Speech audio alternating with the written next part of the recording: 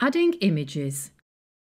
There are 3 ways to add images to your Moodle course, and they all need you to have the editing turned on, either by clicking the button top right or by scrolling down and in the administration block, clicking the link Turn Editing On.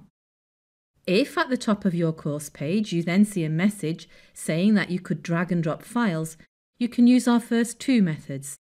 If you don't see that, you can use the third method. In the section on reading, I'm going to add a little graphic which I have over on the right here on my desktop.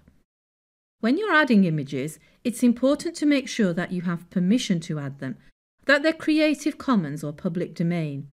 And it's useful also to get them the right size for the Moodle course before you upload them.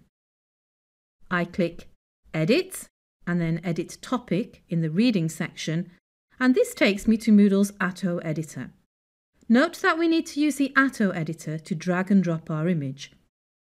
I simply put my cursor on the image, click to hold it, and then drag it into the Reading Topic section summary. When it's saved, we can see the graphic in the Reading section. An even quicker way is to drag an image directly onto the course page. I'll do that with the second image to go into the Speaking section. When I drag it in, I get a message asking what I want to do with the file.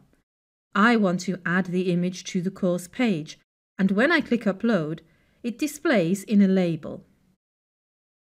If you're not able to drag and drop to upload, let's look at the third method.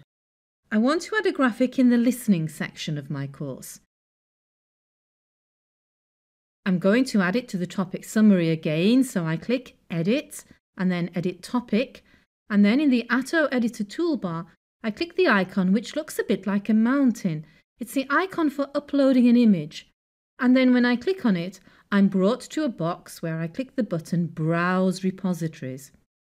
This takes us to Moodle's File Picker, which we look at in a separate video. I simply want to upload my chosen image from my computer, so I choose Upload a File, and then I click the button which says Choose or Browse for a file to go and select my image.